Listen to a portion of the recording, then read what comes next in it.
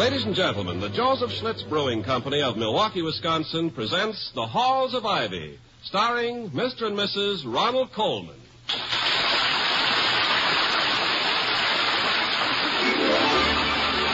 I was curious. I tasted it. Now I know why Schlitz is the beer that made Milwaukee famous. If you like good beer, you'll find it pays to be curious and learn about Schlitz for yourself. And now, The Halls of Ivy. In all the halls of ivy that surround us here today, and we will not forget though we be far, far away. Welcome again to Ivy. Ivy College, that is, in the town of Ivy, USA. Dr. Hall, William Todhunter Hall, the president of Ivy, has problems shared by Mrs. Hall, the former Victoria Cromwell of the London stage. Problems not entirely curricular. Their immediate worry concerns the sudden and so far undiagnosed illness of a last night's dinner guest, Mr. Clarence Wellman, who's now recovering, everybody hopes, from an outrageously swollen nose in the extra bedroom. Toddy, may I tell you something? Of course, my dear. What is it? You are the only man I know who can pace back and forth while sitting motionless in a chair. Well, I'm worried, Victoria. Seeing the nose of the chairman of the Board of Governors turn a violent crimson immediately after he has dined as a guest in one's house is a privilege granted few college presidents.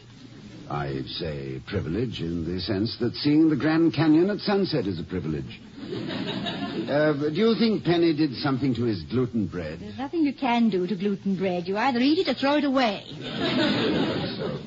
But Mr. Wellman's illness distresses me. He and I have clashed over policy ever since his election to the board, and he's almost certain now, consciously or unconsciously, to lay both his nose and his stomach squarely at my door. Well, really? Well, you know what I mean. Do you suppose he'll recover in time to participate in the Charter Day ceremony? I doubt it. He'd never have stayed here all night unless he really felt awful, and his nose looked it. Couldn't you postpone it for a while? Postpone the Charter Day ceremony? Yes. Why must it begin precisely at 10 o'clock? Well, for the same reason that the guards at Buckingham Palace wear those towering bearskins instead of our freshman beanies. It's traditional. It's been traditional for the Charter Day ceremony to begin at 10 ever since that morning back in 1640, when the governor of the colony granted a small group of pirates, smugglers, and slave dealers the right to found the college for the propagation of all virtues. Virtues which, by the way, if practiced by the founders, would have kept them much too poor to do anything of the sort. Now, I... Lost the thread? I seem to have lost the entire spool. Yes. I was discussing tradition. Now, I hold no brief for tradition as such, but there are some traditions which are valuable and should, I feel, be maintained. Especially in these days, when the notion prevails that the highest aim of all human endeavor is to guess correctly, for a fabulous prize, the name of some popular song.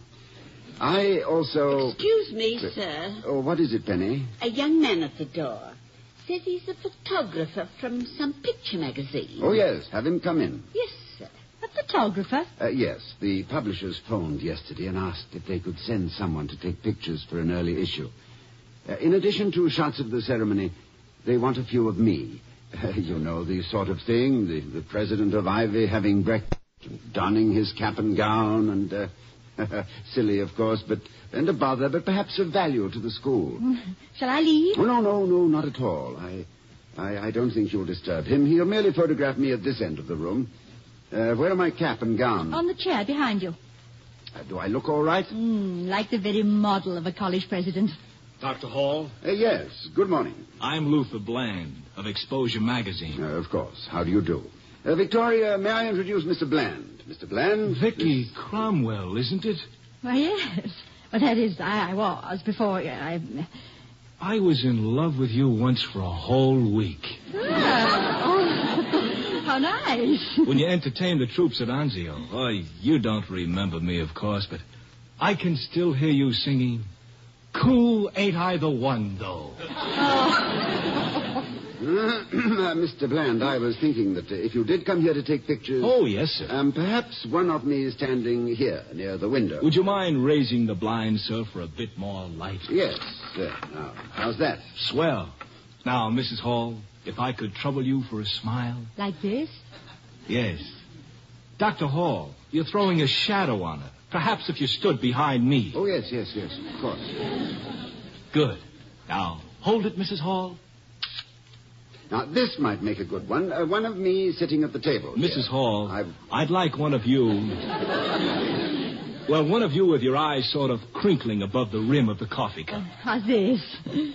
Dr. Hall. Yes? If you held back the curtain, there would be a better highlight in her hair. Good. But stand back a bit further or you'll be in the frame. Yes, we mustn't have that, must we? A bit more crinkle, Mrs. Hall. Good. That's a very nice camera you have. I even remember the dress you wore at Anzio. Well, it was intended that everyone should. I used to own a camera.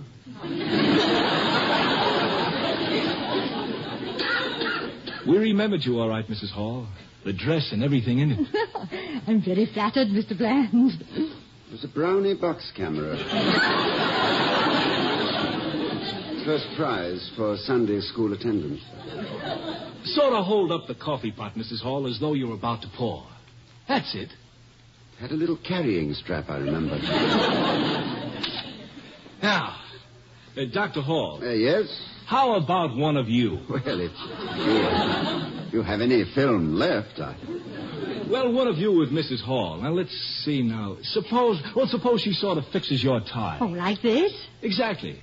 I think I'll shoot it over Dr. Hall's shoulder. No, don't turn your head around to me, sir. Look at her. Yeah, well, if I may suggest a caption, the former Miss Victoria Crumble, star of English stage and friend. Well, I think that will give me all we need on this angle. Really? All you need? Mm-hmm. Now, sir, can you tell me something about the ceremony itself so I'll have an idea on how to plan my shots? Well, at 9:55, there will be a knock at my front door. Mm-hmm. It'll be a messenger from the chief proctor.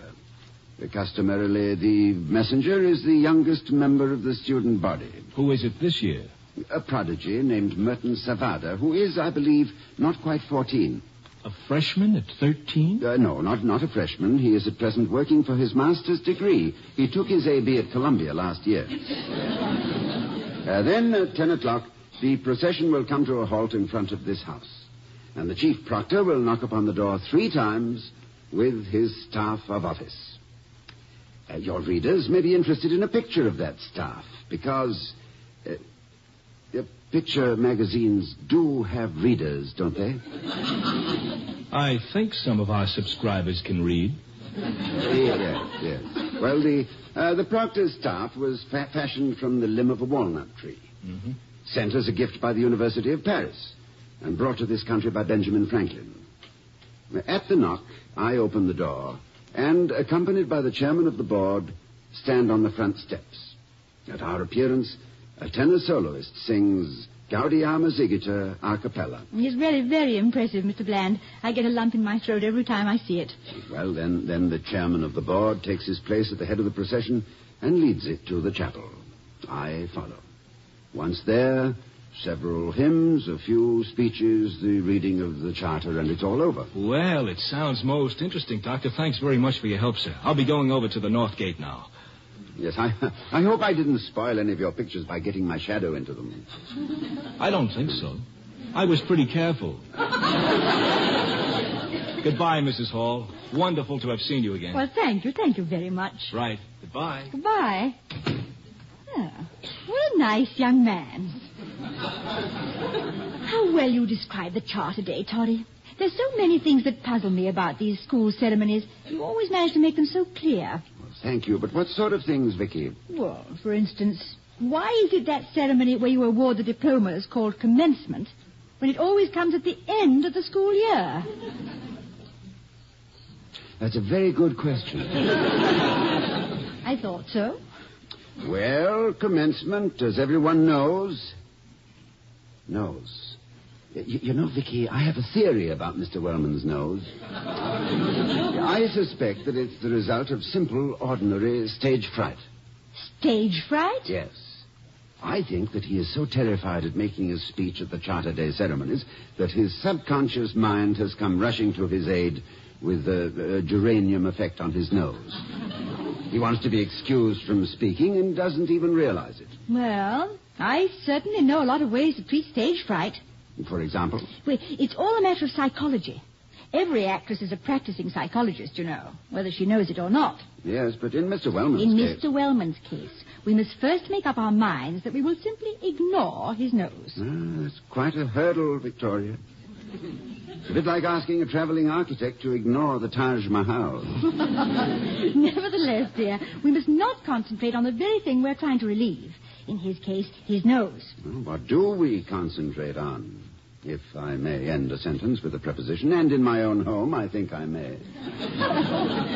We must not refer to his nose. We must build up his confidence in himself with praise. We must say nice things to him. What can we say nice about Mr. Wellman? Can you give me a few minutes on that? Certainly, dear. Now, let me see. I have never seen him actually kick a dog. I never...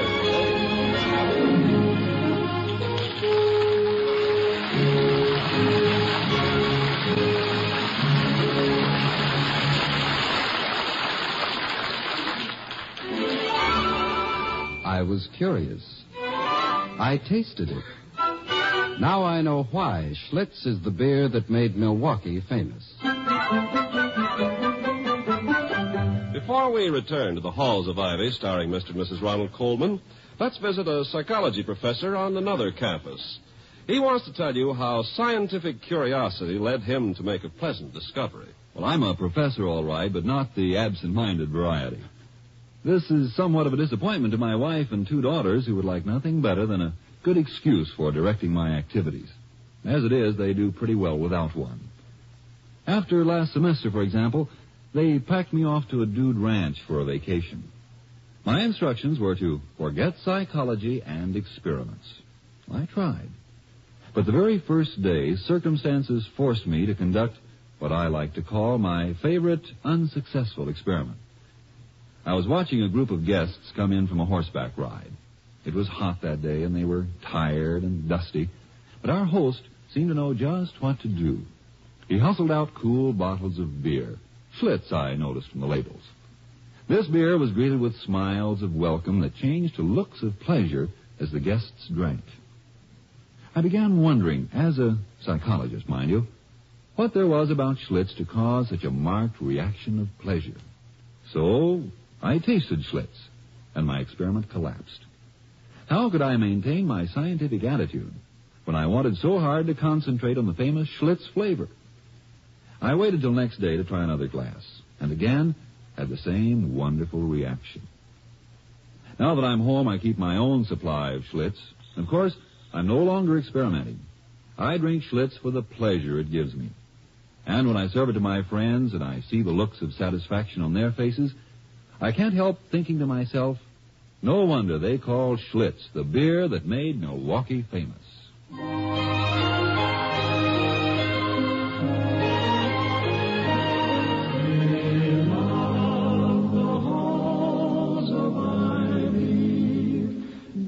Surround us here today.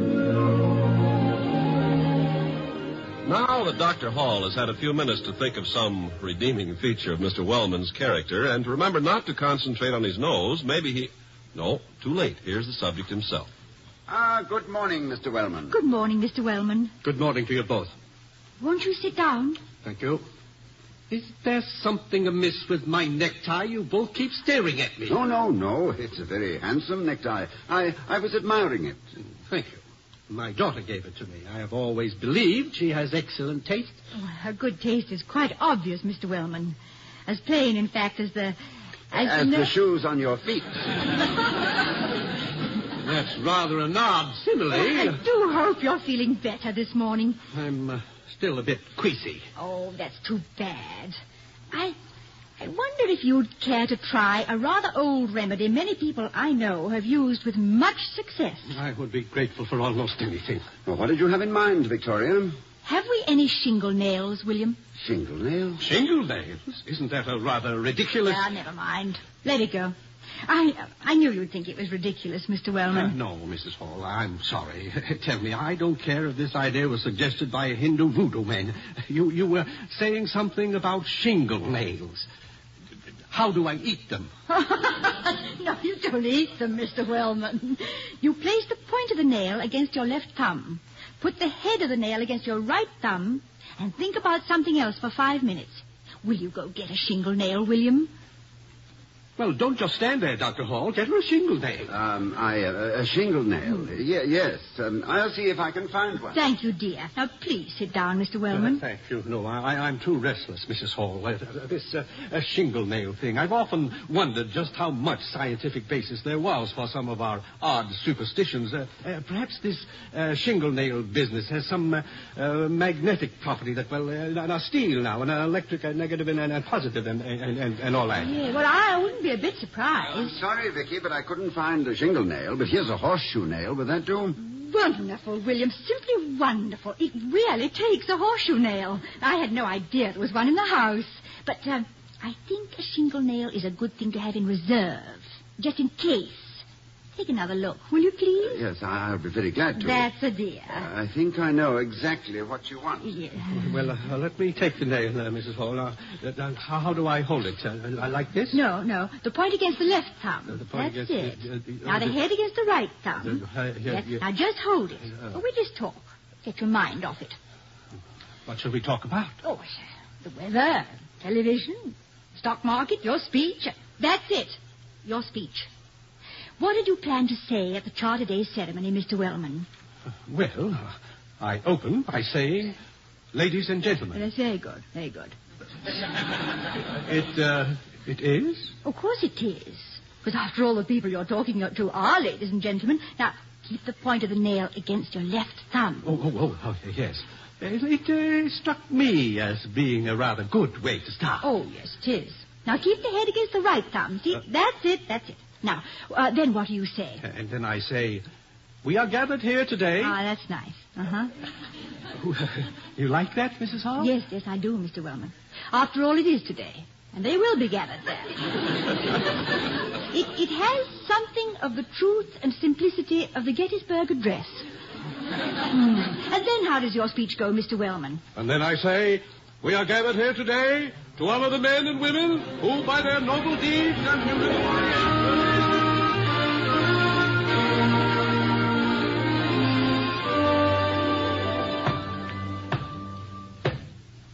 William, the door. Yes, dear, I heard it. But that's your cue. Yes. I mean, you're on. Vicky, I may be on, but I'd prefer to have the reminder couched in slightly more formal terms. This is an occasion of some importance. May I go with you? Of course. Well, I'll just stand here off stage and watch.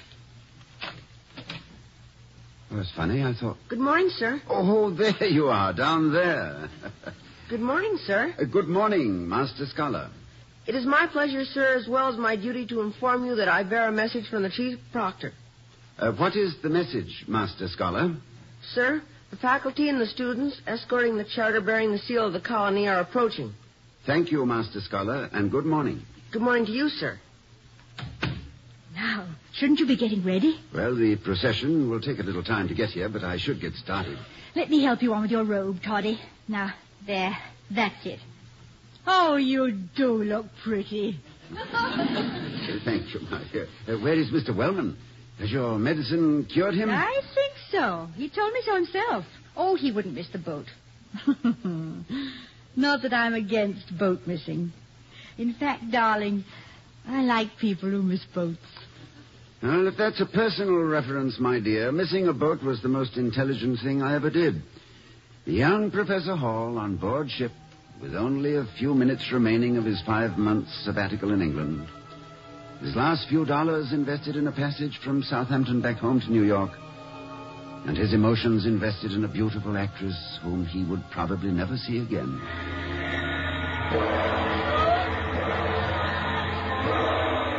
William, dear, that's the last going ashore warning. Yes, I know. And I haven't got a ticket. So if you don't mind letting go of me, I'd better be... Oh, that can't possibly be the last warning. They must give several. Good heavens, they don't expect people to dash aboard, hand somebody a basket of fruit and dash off again. Oh, Vicky, I wish they'd play something a little less sentimental, don't you? Yes. It's difficult enough to wish a friend goodbye on New Year's Eve without underscoring it like that. Oh, I hate saying goodbye to you anywhere at any time, Victoria. Oh, mere words at times like these. I haven't many words either, William. About 3, in fact. Little ones. 3 little words? For me? Vicky, you don't mean... Yes. I'll miss you. Oh. Oh, yes. That is 3 words, isn't it? You know, it's going to be hard to concentrate on my work when I get back to the United States. I like that. I'll forever be thinking such thoughts as, this is Monday. It was on a Monday that Victoria and I drove to Stratford to see Shakespeare's home. Stop for buns at Banbury Cross on the way. Then on Tuesday, it was a Tuesday that Victoria and I visited Madame Tussaud's waxworks. Yeah, and you tried to tip the wax doorman. And on a Thursday, oh, Vicky, I wish we had it all to do over again. Perhaps we can. Sometime soon. I'm afraid not soon, dear. Professors don't get sabbaticals every year. I know. But the play I'm in might be produced in New York. When? Has it been... Did you... Has anything been said about it? No, but something's going to be. Oh, good. Vicky. Yes? Will you remember the address I gave you and write to me? Yes. Of course I will, dear. I promise. And if you let go my hands, I'll cross my heart. I don't want to let you go, Vicky. Ever.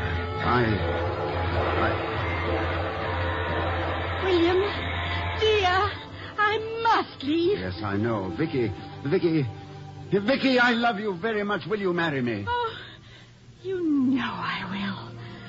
I thought you were going to leave without asking me. Yes, I almost did. Oh, darling.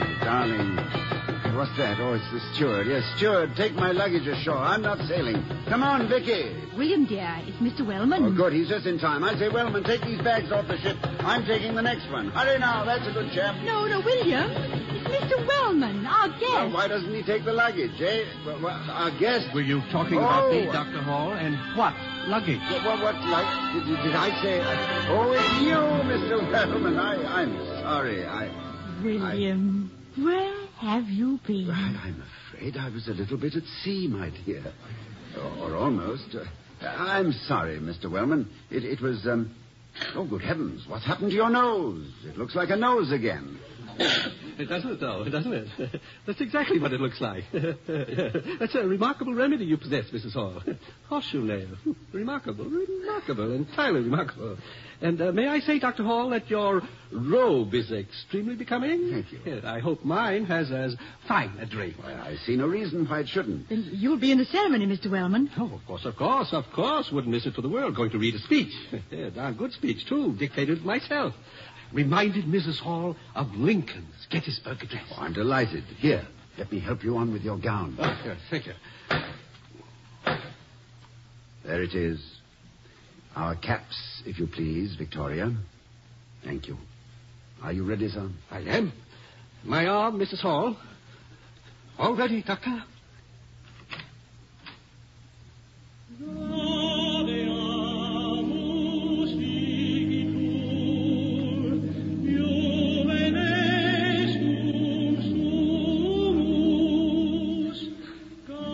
What are you thinking, Toddy? What I always think when I hear that sound. Socrates questioning the Athenian youth. Renaissance students obtaining licenses to beg their way through college.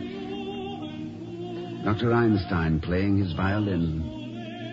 safe on the campus at Princeton instead of being a bit of charred bone at Buchenwald or Auschwitz. Sir Francis Bacon catching the cold from which he died by stuffing a fowl with snow to test the theory of refrigeration. And astronomers alone in observatories on cold and starry nights. And the inscription carved above the library entrance, "You shall know the truth, and the truth will make you free." Vicky, look. There goes Wellman. What the devil was that shingle nonsense you gave him? Well, it isn't nonsense if it works, dear. And it did work. Look at him. See how he's squared his shoulders. I just gave him back a little self-confidence, and his nose deflated like a great big red in a tube. It was fascinating. I imagine it was. Why don't you ever give me a treatment like that? You don't need it, Toddy. Oh, I'm not so sure of that today. I'm afraid this speech of mine is a trifle weak. Your speeches are never weak. How does it go? Well, I begin by saying, honored visitors, governors, gentlemen of the faculty, and students. Splendid, splendid. You think so? Yes, perfect. How does it go from there? Well, then I say, having but recently been reappointed as president of Ivy College... Oh, William, that's wonderful. Because you were just recently appointed. Go on. It is my considered opinion that in the ensuing semester, the plans which we have formed... You know, maybe this speech is better than I thought. Mm-hmm. Anyway, after that, I say... Yes, dear? You can even do it without a nail, can't you?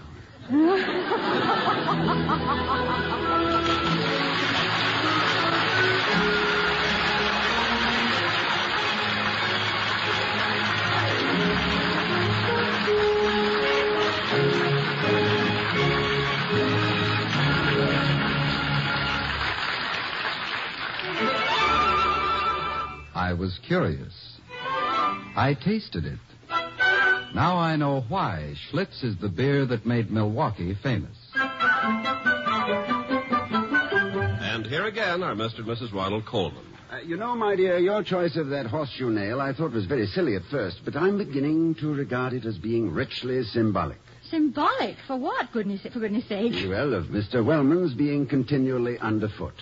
Did I ever recite my little verse on superstition? I rather fancied myself as a poet when quite young. Go on, I'd love to hear it. Well, to the best of my memory, it went, from ancient days the symbols came.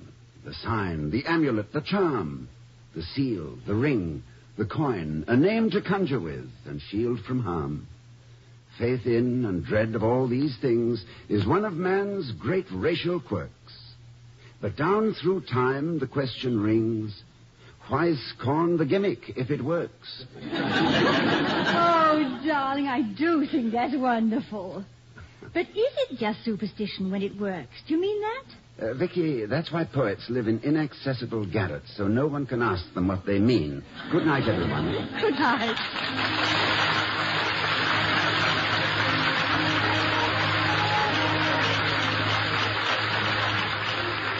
We'll be seeing you next week at this time at the Halls of Ivy, starring Mr. and Mrs. Ronald Coleman. The other players were Herbert Butterfield, Gloria Gordon, Peter Leeds, and Henry Blair.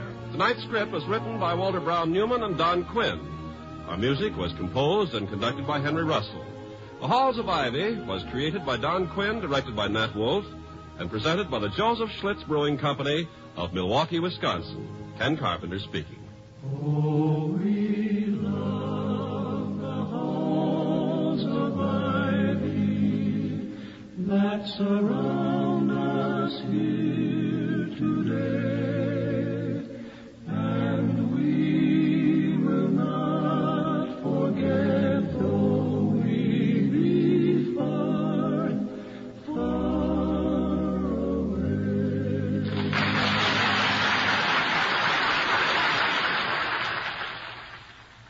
Next, hear We the People over most of these same NBC stations.